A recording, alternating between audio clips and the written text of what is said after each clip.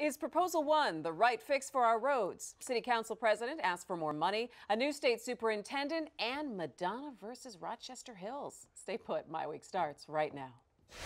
Recently, Michigan's economy has begun to turn around. Michigan's gained over 250,000 new jobs. We've paid off $20 billion in long-term debt. And our population is increasing for the first time in a decade. But to make Michigan a top 10 state, there's still plenty of work to be done. Step up and help put Michigan on top. Learn what you can do at MichiganTurnaroundPlan.com. Funding is also provided by Delta.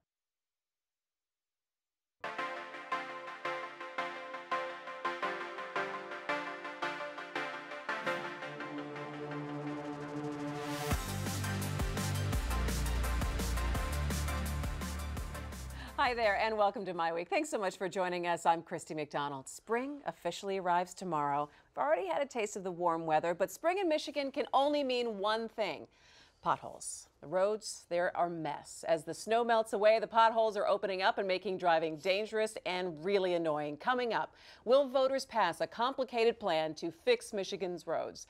We'll take a look at the pros and cons of Proposal 1.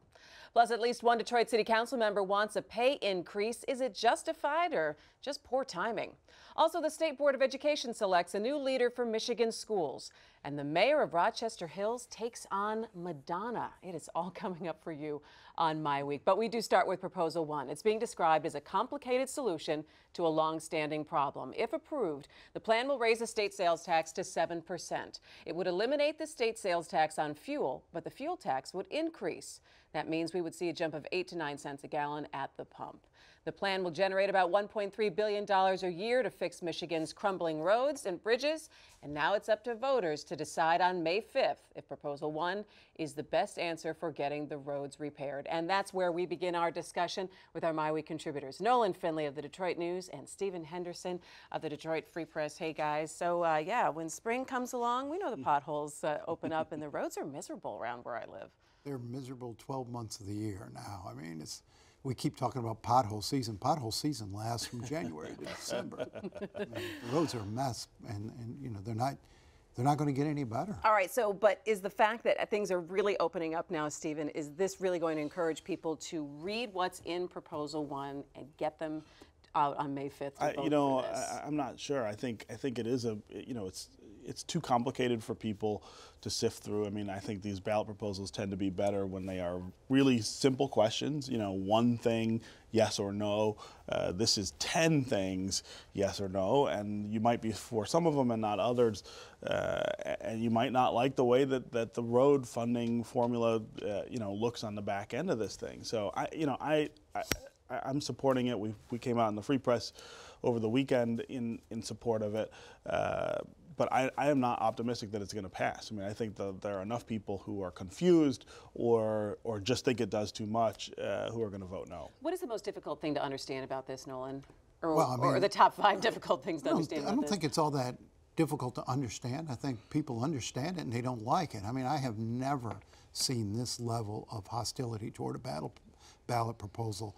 We get letters all day long about this thing, and almost never get a letter saying I'm going to vote yes. I mean, I'd be shocked if this thing passed. And you know, I think the most controversial piece of it is, well, I mean, there's so much wrong with it, but the most controversial piece of it is you're talking about give us money for safe roads, and yet 40% of the money raised won't go to roads. It'll go to schools and other spending that people, may not be is urgent enough for a tax hike of this nature. And I think that's the problem with it. They larded it up with a whole lot of non-road spending, and that's got people, it's got people angry. What are some of the things that people are pointing out in the notes? Well, I mean, there is school. There's money that's going to schools. They're restoring the earned income tax credit, and these are things that are good policy. These are things that they should have done during the legislative session last year. Anyway, we published a pretty extensive look at the proposal and all the 10 different things that it will do. There's some stuff on there people would like, some stuff that they wouldn't, but it's too much. And I do think it is confusing people about the way all of this happens. I mean, it's a raise in the sales tax in exchange for a gradual reduction in some fuel taxes, and I mean it's a lot, and you don't have a proponent out there saying here's the simple reason to vote for this, other than the governor who's saying this is about safety. But I don't know that's selling the way he thinks it is. Well, they're starting to run some ads too. That's what the theme is that they're hammering, and you have people telling their stories about surviving, you know, concrete being dropped from bridges on roads. Don't you think that is the most powerful message, though, Nolan? I mean, it's the only message they've got. I've thought from beginning they don't need to convince people the roads are bad. People know the roads are bad. They've got to convince people that this is the only way to fix it. Nobody writes in and says, the roads aren't that bad, we don't need to spend this money. Everybody understands we need to spend money. People believe there's money elsewhere that could be found, that they could make cuts in the budget and come up with this $1.5 billion. And they also just don't like the way this thing's structured. I think if they'd have put a straight gas tax hike on the ballot, let's raise the gas tax by 15 cents, particularly now when gas is $1 something cheaper than it was a year ago, that would have passed. The sales tax is a hard sell for anything.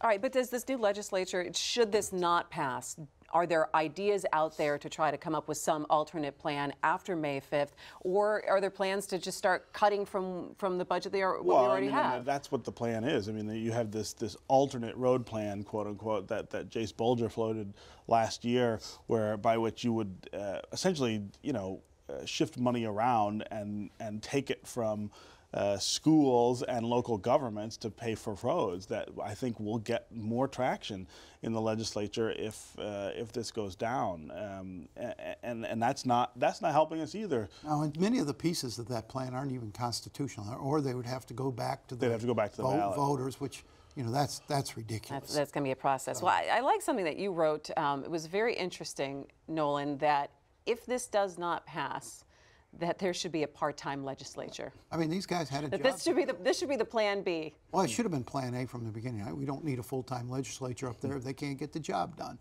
This was a straightforward assignment: find money for the roads, and they made about as big a mess of it as they could. And now they're sitting here telling us, well, there's no plan B. This legislature won't do anything. They won't find a fix.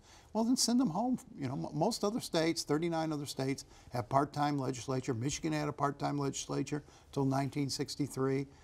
Make them part-time in term limits, and maybe we get some more courageous lawmaking going on up there. All right, so you laugh. Is that a possibility that a part-time legislature could work here in Michigan? Well, I mean, I'm or you think Nolan's being a little hasty? No, well, I'm for a part-time legislature, and I'm for the end of term limits. But those are good policy positions on their own. I don't think you tie them to the roads. That's not going to get the roads fixed. Hammer them what people are angry. Right. I mean, maybe we get it because people are mad at them, and we end up in those positions. I think the fear that I have is that part-time legislature or not, we're not going to get a solution out of the environment in Lansing that makes sense to fix the roads anytime soon, and that's the problem with Prop 1. All right, we have a couple more people who are coming out in support of Prop 1, though. What do you think, though, needs to happen in the next 4 weeks? Is there anything huge that could sway this one way or the other? I mean, they've got to raise some money, a lot of money, and just pound the airwaves with, this is good policy, this will fix your roads, I think that's one option. The other option would be, and I don't have much hope of this happening, but if I were the governor and reading these tea leaves and taking a look at the sentiment against this proposal, I would go to the legislature and say, give people an alternative. Say, just pass a straight 15-cent gas hike, tax hike that goes into effect if this fails. You think this legislature would do that? I mean, there's no appetite for that up there. If they made it look like a choice, I know it's a problem, but do they really want this thing in their lap on May 6th?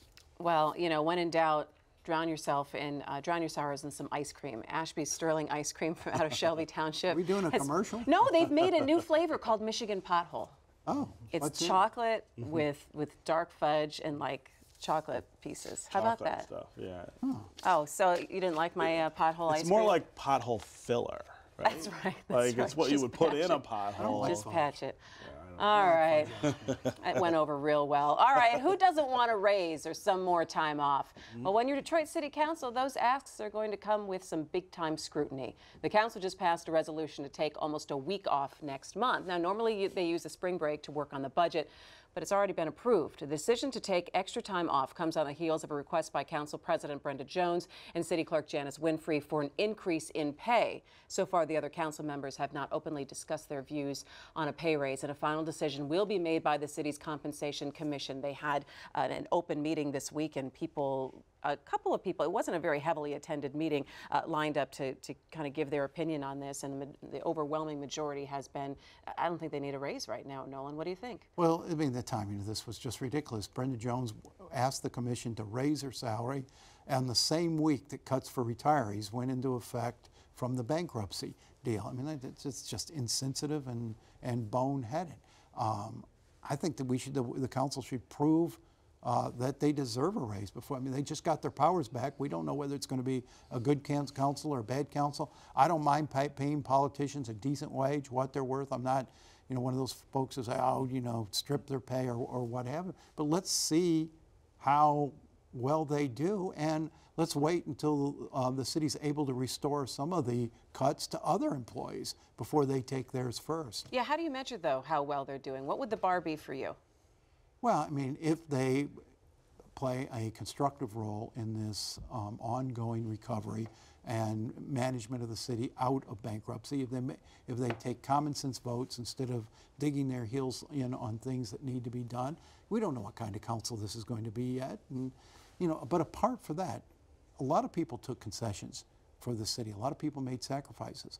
As they're restored, maybe that would be time to restore the cuts the council took, but they shouldn't be first in line.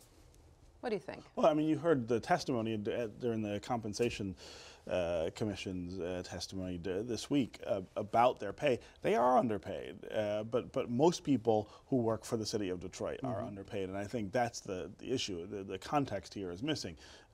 If you're going to restore council pay, which was cut as part of a budget cutting process that also cut the mayor's pay and some other people's, then I think you have to look at the overall pay for people in the city, and you start at the bottom. You started with the lowest paid workers who are working for less than they used to, and now don't have the kind of pensions that they used to offer people. I don't think they're wrong substantively. Does this look bad? But you're right. It's the timing. Yeah, it looks horrible. You have the council president saying, "I need more money," at a time, like Nolan said, when retirees are taking hits, when the lowest paid workers in the city are still at the low end of. You got one of them sitting in jail right now. I mean, one of the council members, right? You got a councilman sitting in jail over in Macomb County. I wonder if he's getting his pay this week, while he's doing his drunk driving. You got another one who, could go to jail at any minute. You never know with Cushenberry. I mean, is this really? Well, that's. Are we really making a case? I actually think folks are worth. I actually think the council's been doing okay. I mean, since we had the new mayor and the new council, they've worked very well together under the bankruptcy to get things done that needed to be done to get us through that. I feel like they've been working pretty well together now. My problem is not with performance. My problem is with, again, the context. If you're going to raise their pay, who else should get a pay raise and who should be in line in front of them? What about this time off, this week time off that they usually take around spring break to look at the budget? The budget's already done. They still want the time off. Is this just a big deal about nothing? It probably. I mean, what are they going to do? They go in for a week. I mean, sometimes they can do more damage being there than if they're not there, they can't pass. I don't crazy know. Stuff. They don't need to be sitting perhaps in City Hall for that week. It might be useful if they were out in their communities trying to figure out what problems they could solve. I don't know what their schedule is. I'm sure they get plenty of time off.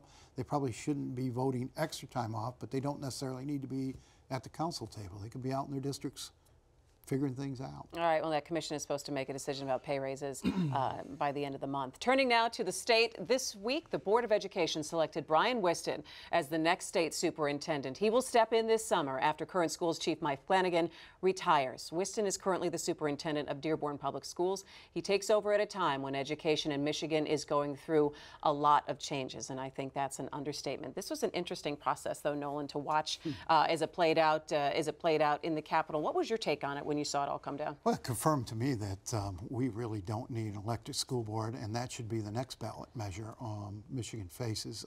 Most other states don't have a elected school board that operates independently of the governor. The governor should be responsible and accountable for education policy.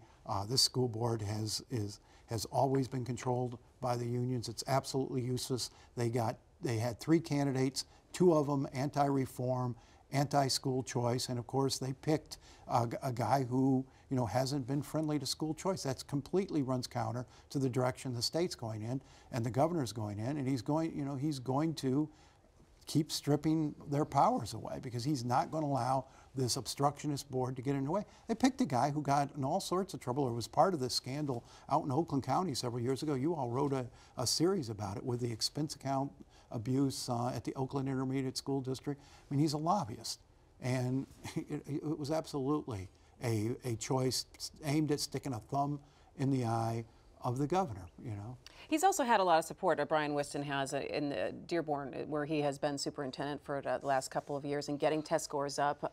He's also been very vocal in the fact that the school funding has been cut, for the last couple of years, and he's had to do a lot more with a lot less in Dearborn. And he's also had to deal with a growing population of students where English is not their first language, and he has been fairly successful in that district. Would you give him a little support for that, Stephen? I don't think he's been a bad superintendent in Dearborn, or at least I haven't seen anything that suggests he has. I think the choice here, though, is wrapped up in this power struggle between the board and the governor, and that's the problem. And the governor's as much at fault at this point as the board is. I mean, just because you don't like what the board does or how it's made up, which is determined by voters, doesn't really give you the right to say, well, I'm going to cut you out of the decision making that the Constitution gives you. I mean, that's an Obama move.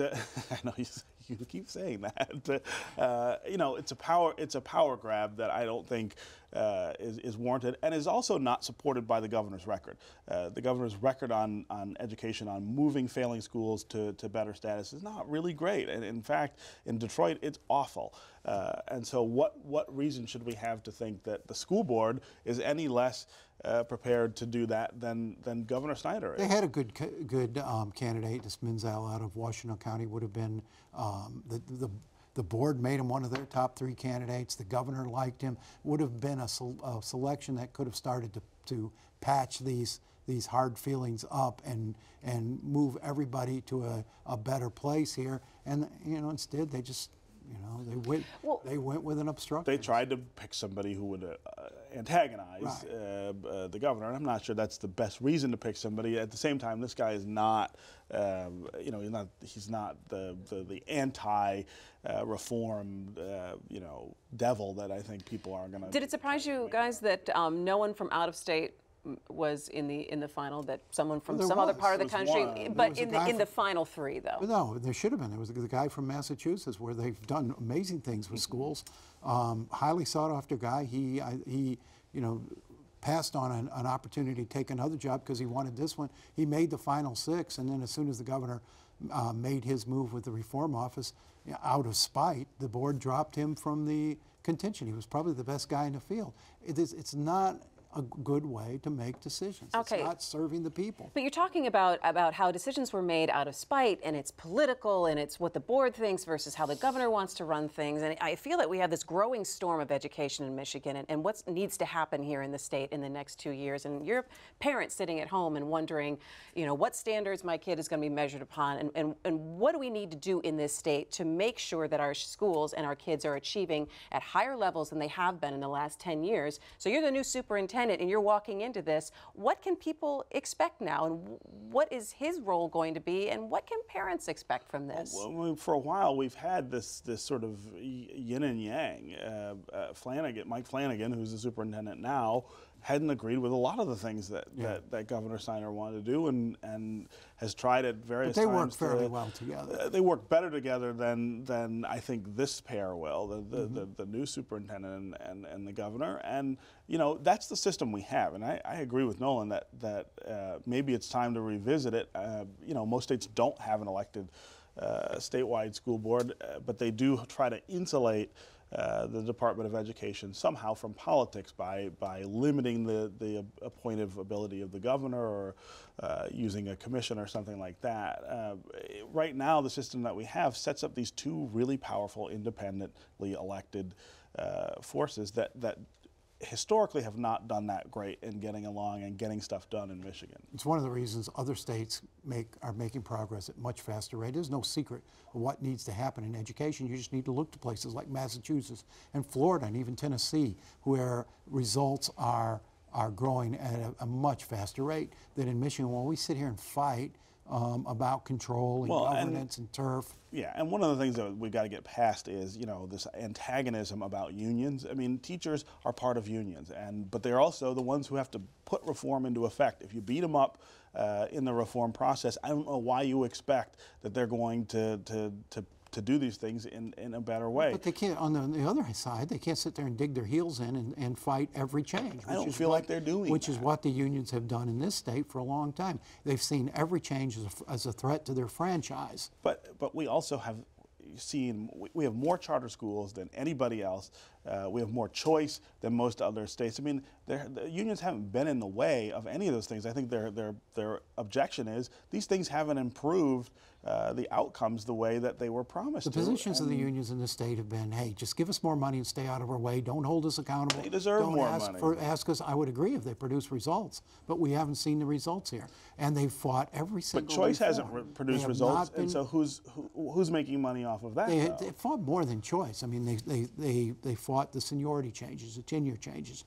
They fought classroom accountability. They have fought everything that other states are doing and things that are working.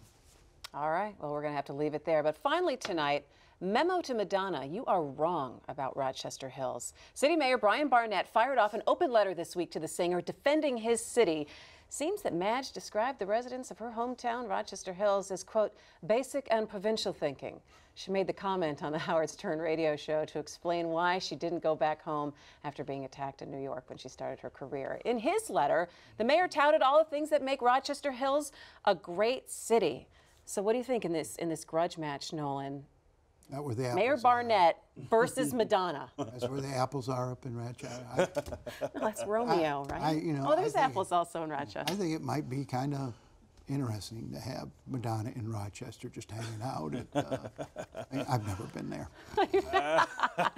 Well, it just see Madonna just still trying to be relevant, taking some shots against your hometown. That's okay, I mean, she didn't like growing up there, and so she said I wouldn't have dignified the insult with a response. I mean, what's the point of saying, well, no, this is a cool place? Actually, you go up there. I mean, what's there? It's a suburb. I mean, it's like all the other suburbs. And everyone from Rochester Hills. I'm sorry, Stephen. What's your email address that we should be emailing you? It is a lovely area, and it's not a bunch of country bumpkins, is what I think Madonna was insinuating. She's hanging out in Ann Arbor now anyway, because that's where her. Oh, is the cool factor spiked a little higher now because she's there? University, so she's lots of Madonna sightings at coffee shops and things. Really? Yeah. Her daughter's there. I think she likes Ann Arbor a lot more.